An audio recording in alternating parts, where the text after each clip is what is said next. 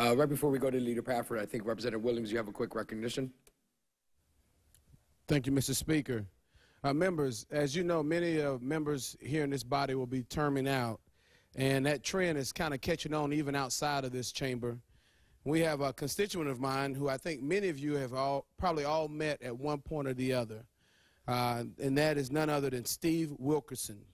Steve Wilkerson recently retired, set his own term limits of 30 years as the president of the Florida Cable Telecommunications Association.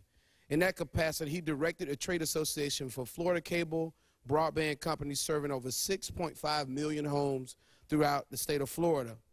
Over those years, he hosted over 1,200 public affairs programs, interviewed many of you on the floor or out in the hallways on inside Florida politics.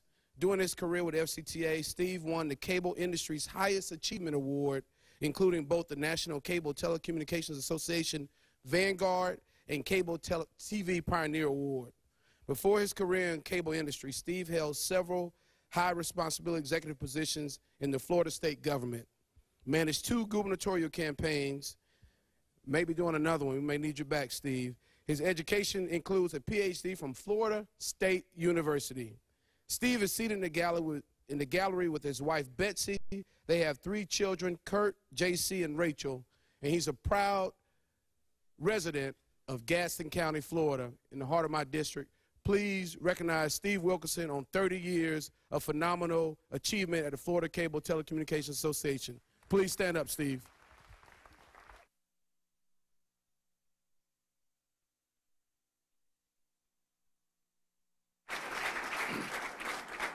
Congratulations on 30 years, Steve. You'll be missed.